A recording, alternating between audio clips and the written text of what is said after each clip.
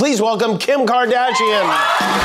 If Kim is angry about Taylor's diss track, she refused to show it, and she wasn't hiding either. How are you? I'm good. How are you? Life is good? Good. Everything's good, thank you. Good, yes. Yeah. She made her first TV appearance since Taylor's latest Poison Pen single, Thank You, aIMee, with the letters K-I-M, all in caps.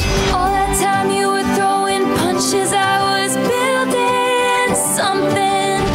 And while Jimmy did not ask Kim specifically about the Taylor track... And you also make men's undergarments, yes? Yes. He did talk about the Swiftie tsunami in his monologue. Spotify announced that the new album broke a record with 300 million streams in a single day. That's more streams than your uncle with the enlarged prostate.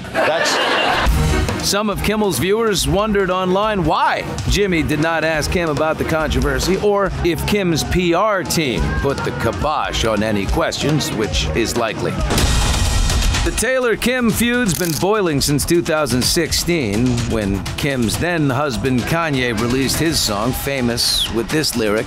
I feel like me and Taylor might still have sex. Kim posted video that seemed to show Taylor was on board with the song. Here's like a compliment, you guys.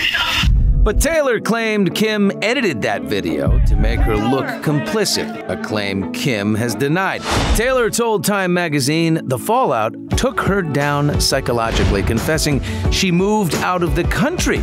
Make no mistake, she said, my career was taken away from me. I spoke with TMZ's Harvey Levin. How does this end? I don't know that it ends. You know, Kim, I think, did Taylor dirty with this whole Kanye West song. And look, she has refused to apologize. Taylor's looking for an apology. It ain't coming.